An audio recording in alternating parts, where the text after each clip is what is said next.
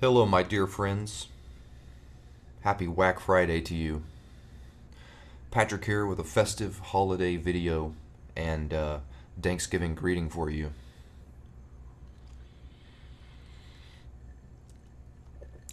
Oh, that's good. Today's video is brought to you by Jim Beam Kentucky Bourbon, because that's what's most affordable at the 7-Eleven besides rubbing alcohol. So I hope you're out there enjoying this important American holiday. Why is it important? Because everyone told you it was important. And what's most important is doing what other people say and adhering to the opinions of complete strangers if you want to get ahead in the world. So did you go out today and buy the latest electronic doohickey thing that you don't need? Comment below, because I want to know. I want to hear about it. So what is the meaning of Thanksgiving? Is it some tax-free multi-billion-dollar corporation like the NFL holding football games for your viewing pleasure and advertising exposure, featuring a bunch of overpaid, degenerate, ungrateful children? Or is it the opportunity to see people, friends, family, other people that maybe you see once a year, but they really matter to you and they're important? Or is it the day after Thanksgiving, where, as if sitting around a table of relatively complete strangers, aside from the fact that you might share a few strands of DNA, and either keeping political discussions to a minimum or trying not to say the wrong thing when the concert of Orange Man Bad breaks out? You know, when you're out there on Wack Friday, traversing a sea of humanity, trudging through the other poor schmoes, just trying to save $30 on a TV. Is that what Thanksgiving's all about? I like to think it is. And so I tip my cup to you this Wack Friday.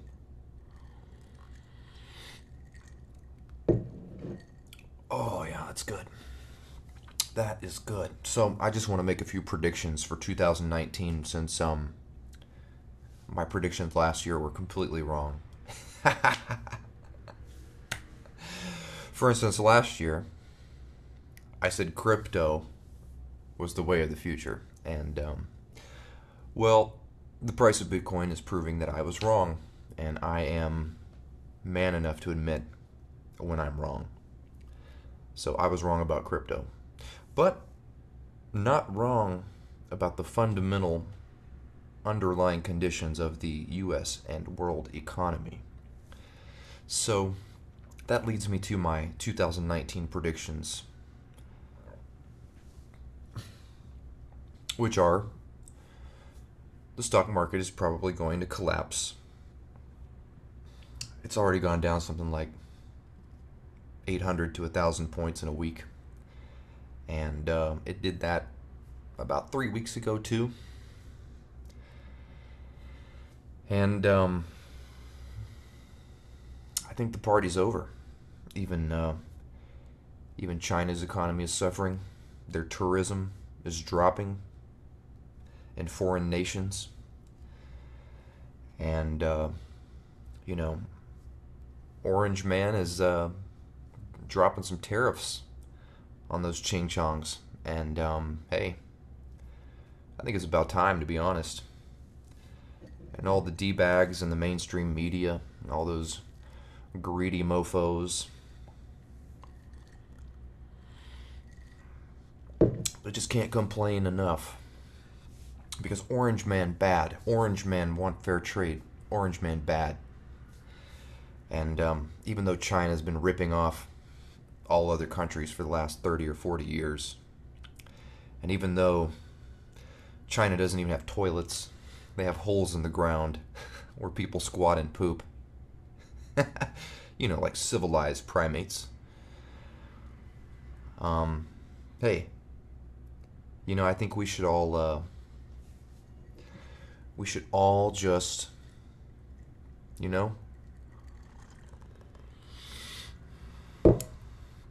so I also want to wish you a happy Xmas, because there is no Christ in Christmas. That would be offensive. That would be offensive. And we can't offend the followers of the prophet. We can't offend the non-binary gender religion. But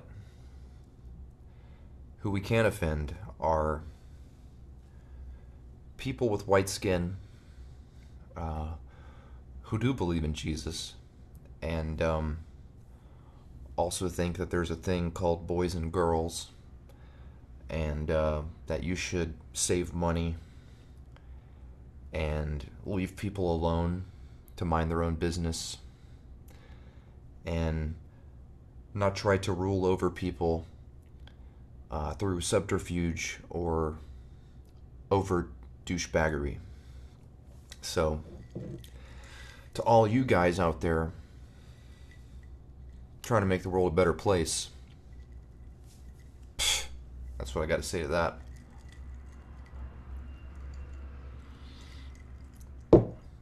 So guys, 2019, stock market's going to collapse. That's my prediction. Alright? And if I'm still alive a year from now, I'll come back and say if I was right or wrong, like I was wrong about crypto.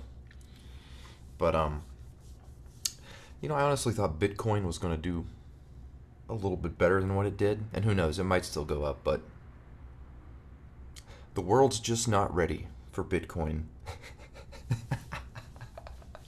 But honestly, I'm kind of glad Bitcoin failed, because there were so many retards out there who,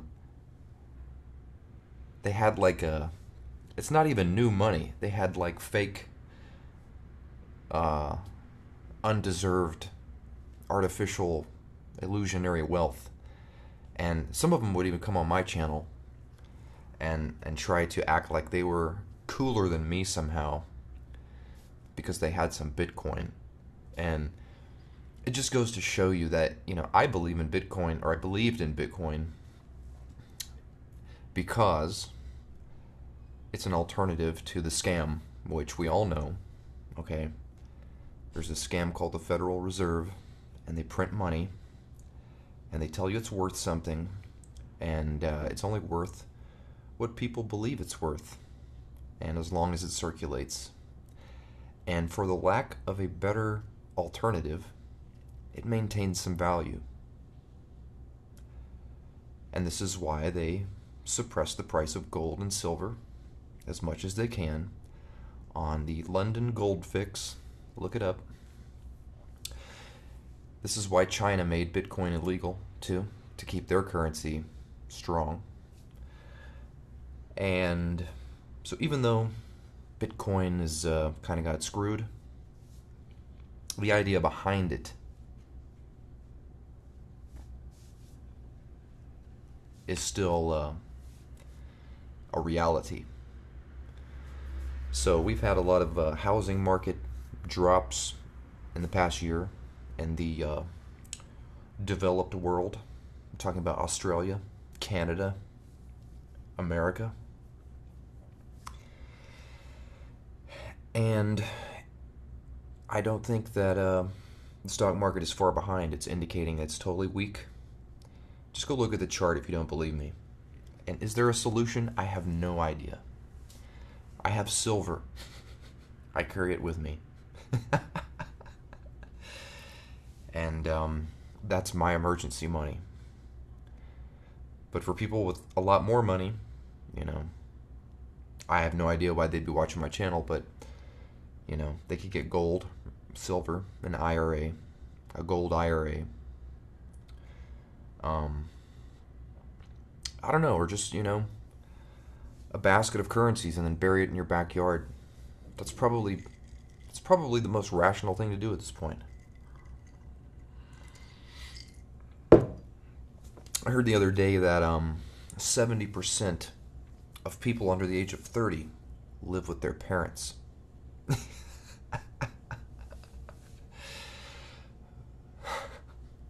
But hey, the economy has recovered since 2008, hasn't it? That deserves a Bill Clinton.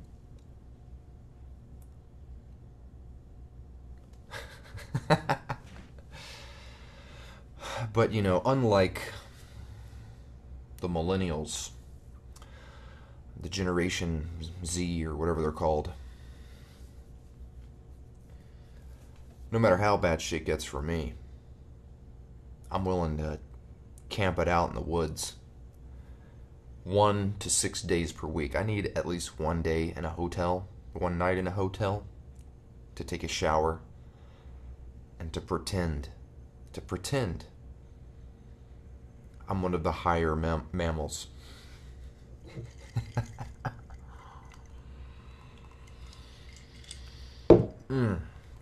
Wow. So as you can tell, this video is just kind of stream of consciousness. I just wanted to have sort of a hangout with my peeps. You know who you are. And I just want to thank everybody for watching my channel, if you do. And other than that, me, I'm just kicking it. I'm just kicking it. I don't normally drink. I don't normally do anything anymore. But when I do drink, it's James to the beam. Bourbon.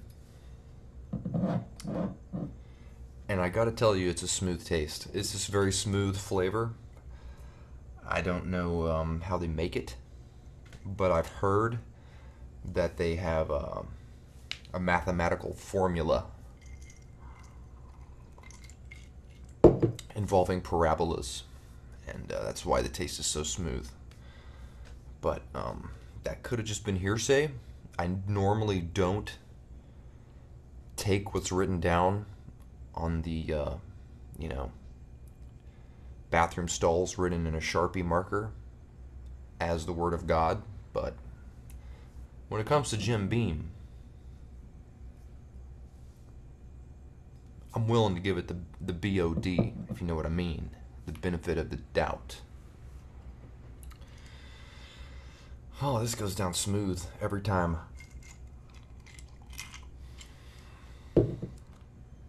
So what are your goals for 2019? My goals for 2019 are to get out of Asia. Is to get out of Asia. And I think I've had enough time here. And my next country destination is Japan. And I have a little bit higher hopes than the previous 5 countries in Asia. Okay, really previous 7 countries in Asia I visited, which include Singapore, god-awfully expensive, Malaysia, meh, Thailand, constitutional monarchy with a military junta and no voting rights, Cambodia, strongman dictatorship with many oppressed poor people that milks the generosity and altruism of the Western world to prop up its illegitimate government. We're talking about a guy who's been in office for over 34 years. A president dictator. Vietnam, officially communist. Laos, officially communist. Myanmar, won't visit. Philippines, U.S. territory, won't visit. Taiwan, China Jr. So I'm hoping Japan, by virtue of the fact that they make most of the scooters in Asia, is going to somehow be more civilized. Like today I saw two Japanese, I'm assuming they were Japanese, because they weren't staring me down, and they weren't trying to get just as close to me as humanly possible and cough or fart on me, thus ruling out the possibility that they might be ethnically Chinese. And the fact that when they parted ways, the one guy bowed down to the floor like he was doing sort of a reverse T-Pain Apple Bottom Jeans music video. But I digress. I'm hoping Nippon, I'm hoping it'll be a little bit more civilized. But who knows? Who knows at this point? Who cares? The goal is to make it to the true home of modern day nationalism, countries where they have borders, aside from Asia. They have borders in Asia. They have strict immigration in Asia. It just doesn't get reported in the news because the news is run by them. Them. Put it in brackets or parentheses. When I say them, you know what I mean. You know what I mean. The tribe. So I'm hoping for the best. And who knows how it'll go. I'd also like to visit Russia since I govoru po-ruski. And I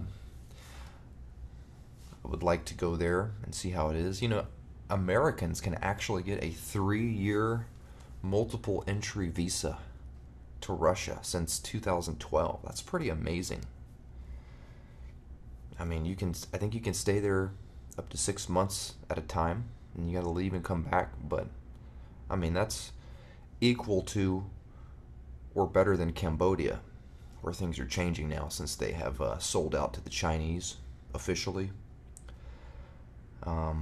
When I left Cambodia, they had just sold Independence Beach to the Chinese, to Chinese casino constructors, construction. It's hard to call them companies because they're just probably state-owned scumbag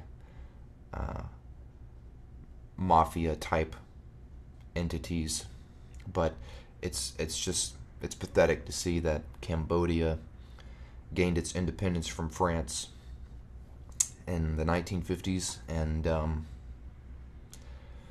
then it basically sold out to the Vietnamese. And the Vietnamese, don't get me wrong, the Vietnamese was the less of two evils, because they invaded to stop the genocide of 1.7 million people. But now Cambodia's sold out to the Chinese, and yeah, they just sold Independence Beach to the Chinese.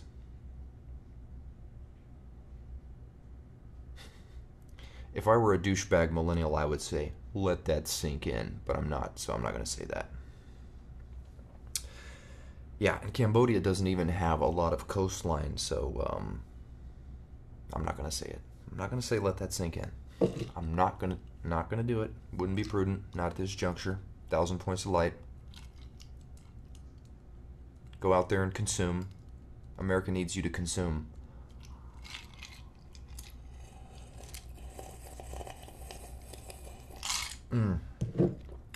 Today's video is brought to you by Early Times Whiskey. I mean Jim Beam Kentucky Fried Bourbon. Oh, yeah, so, anyways, I'm going to wrap this up. I just want to say thanks for hanging out with me for 20 minutes.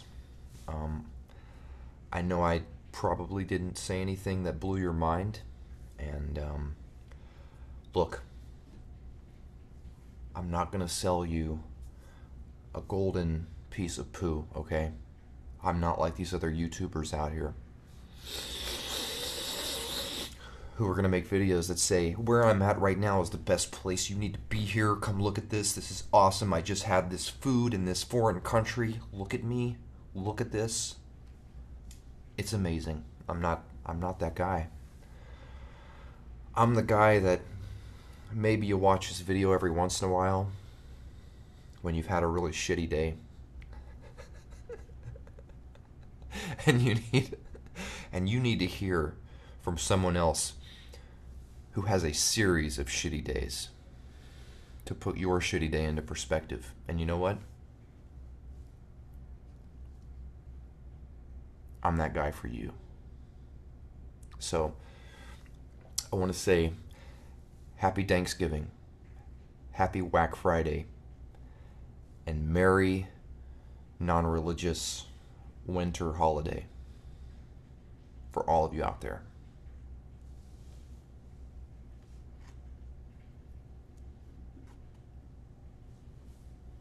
See you on the next one.